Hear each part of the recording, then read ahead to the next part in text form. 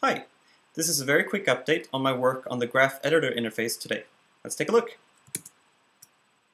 I'll go ahead and log in as myself. The look will be a little bit different today. That is because I am using the gray theme, there it changes by itself, as opposed to the blue theme, just for change of feel. Let's go ahead and open my resources and create a new graph.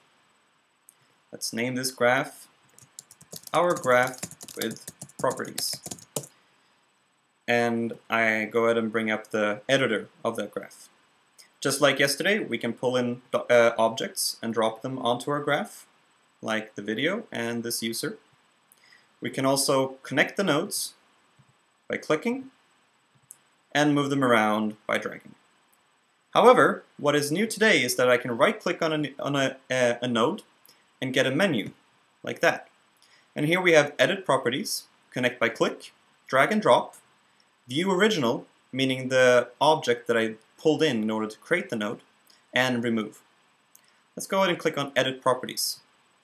What we get then is a window with, right now, sample data. However, this is akin to what we would see. It says here, if input is equal to, and we can choose also less than or greater than, let's say 400. Then continue process, stop process, or say send email to. You would then click OK or cancel, and you're back to the original view. That's it for today. Any feedback would be very much appreciated. Thank you. Bye.